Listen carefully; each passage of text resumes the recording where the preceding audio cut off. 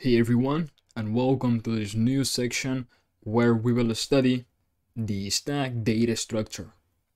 On this lesson, we are going to introduce the stacks and the idea of a stack. So the data structure stack is very easy to visualize. For instance, we can visualize a stack to be a stack of cafeteria trays, a stack of pennies, a stack of shoe boxes, or a stack of neatly folded shirts. And something very important about the stack data structure is that the last element that enters the stack is the first element that leaves.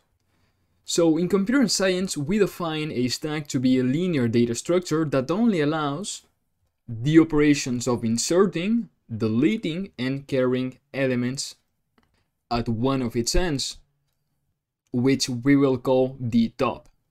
It is a last in, first out structure.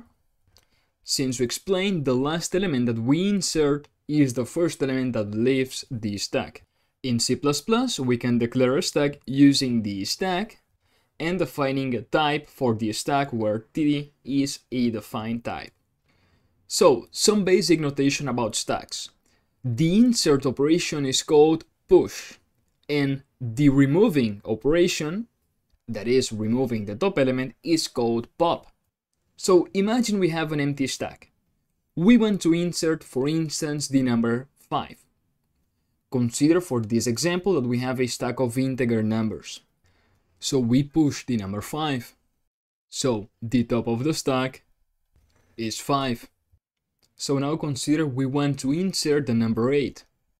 So we do another push operation of the number 8, and now the top element points to the last element that we have inserted, which is 8. So let's start on the bottom for didactic and visual purposes, so that when we insert a new element, we push a new element, we put the element on top of the previous element, and we also update the top. So consider we want to insert now the number 4. So we do another push operation and we put it at the top of the stack. Then we push 6. Keep in mind that whenever we want to insert a new element, we want to push a new element, we always put it at the top of the stack. Now imagine that we want to remove an element from the stack. Now at this point, the only element that we can remove is the element 6, the number 6. Because it is the number that we have at the top of the stack. We cannot remove 4, neither 8, neither 5. So let's apply a pop operation. So as we see, the 6 has been removed, and now the top of the stack is the element 4. Whenever we do a push operation or a pop operation, we always update the top of the stack. So with this, we end the introduction lesson to stacks. The main things that you need to know is that the stack data structure is a last in, first out type structure in which the last element that enters in the stack is the first element leaving the stack.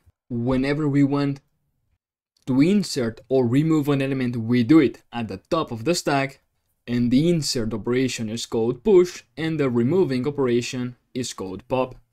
On the next lesson, we will start practicing and see how we can implement stacks.